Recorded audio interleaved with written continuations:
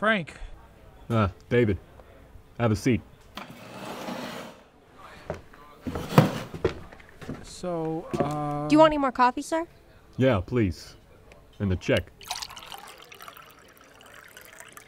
Anything for you, sweetie? water's fine, thank you. Well, if you boys need anything else, let me know. So, how'd it go? Maybe we should speak outside. I mean, there's a lot of people in here. Don't worry about it. No one's paying any attention. Well, okay. So we had just gotten back to the garage.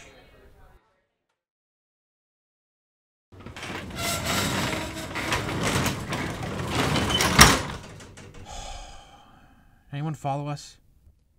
I think we're clear. Good. Thank Christ. I thought that cop almost got me. You know, you've been real sloppy lately, Charlie. Hey, what are you talking about? We got away, didn't we? Yeah, barely. Come on, David, give me a break. We got the job done. That's all that matters. Hang on. That was Frank. He says turn on the radio.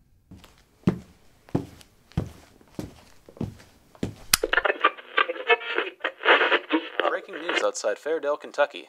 Two armed gunmen broke into a division of Jeffrey's Banking at approximately 9:27 p.m. Two officers are confirmed to be dead at the scene. The gunmen stole roughly $60,000 from safety deposit boxes. While neither suspect has been identified, security footage revealed a tattoo of an eagle on the right ankle of one of the assailants. Authorities are still looking for the gunman. If you have any information, please contact local law enforcement. I told you thousands of times to cover that damn tattoo. Yeah, I'm covering it up right now. No! Charlie! For once in your life, think! It's too late. Whoa. Hey, David, take it easy. We can fix this. 2 cops dead, Charlie. 2! Do you think they would have spent this much time chasing us if... Hey, you popped one too. Your hands are just as bloody as mine. Because you shot first. What, did you just expect me to sit there while they peppered us? They were retaliating, Charlie. Well, killing me isn't gonna get them off your trail. No, you're right. But I have orders. Frank said if you screwed up one more time, I was supposed to put one right in the back of your head. David, you can't.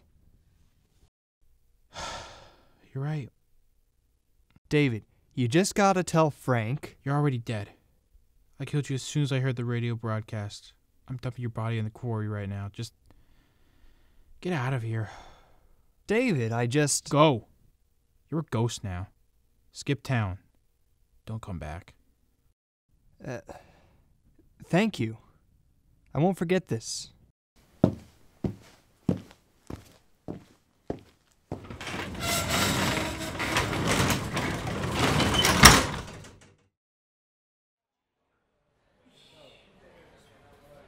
And then I took his body to the quarry after that.